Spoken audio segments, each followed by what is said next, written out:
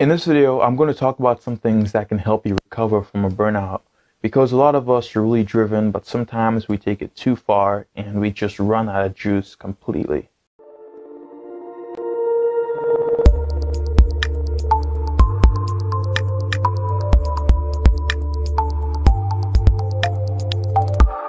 When it comes to burnout, there's a few things I have that can really help you recover from it. The first thing is taking time off, because if you have worked so hard doing your work, doing your hobbies, spending time with friends, sometimes that is just too much, and it's just good to just pull away and just recharge. Now, this could mean a day for some of us, maybe an hour. It really does not matter, but you really want to make sure that it is helping you actually recharge. Some of us might go for a hike, some of us might travel. Those are some things that you can do, and there are a whole lot of other things that can just help you recharge.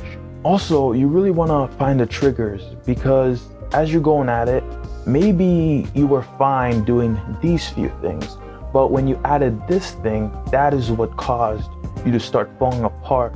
So you really want to take the time, like while you're in that recovery stage, to figure out what were the things that actually led to this. Because if you can figure this out, when you go at it the next round, you're not gonna burn out like you did the first time. My first semester of college, when I went at it, I was doing a lot of things, my schoolwork, shooting the videos, playing sports, and I burned out completely.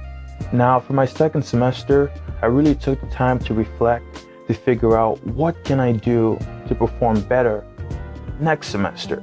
And that involved changing up my diet, eating a big breakfast and then a big dinner as well, making sure I drink enough fluids, making sure I have the time to recharge, meditation.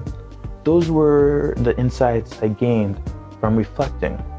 And you can do something similar when you burn out.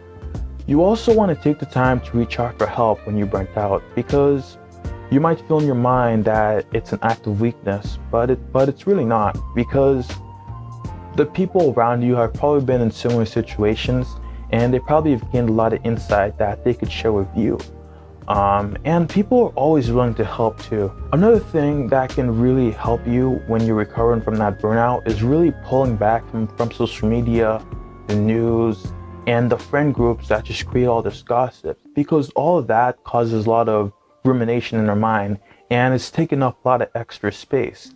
And if we can start to limit all that nonsense, it will really help us recharge as well. Because social media, when we're looking at it, there's usually so much negative content on it.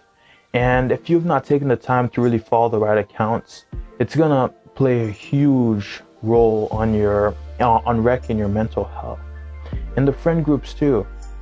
If they're the wrong people for you, you really have to take the time to start cutting people loose, to surround yourself with the right people.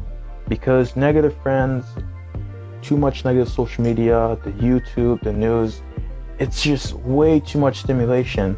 And when you burn out, it's from your mind absorbing just way too much stuff. And if you can really pull out the things that are not important, it can help you out a lot. Some things that you can use to do this is journaling. You can do a brain dump. Just write every single thing that comes to your mind on that piece of paper. And once it's there, you can analyze it, you can choose what's important and remove the rest. You can also use meditation for this. You can take the time to just be in your own mind. When I meditate, I kind of have these periods where I'm silent, and then where I let my mind just think about a lot of various things. You could do something similar, where you just think about all the different components in your life and how you can kind of readjust things so that you don't burn out in the future.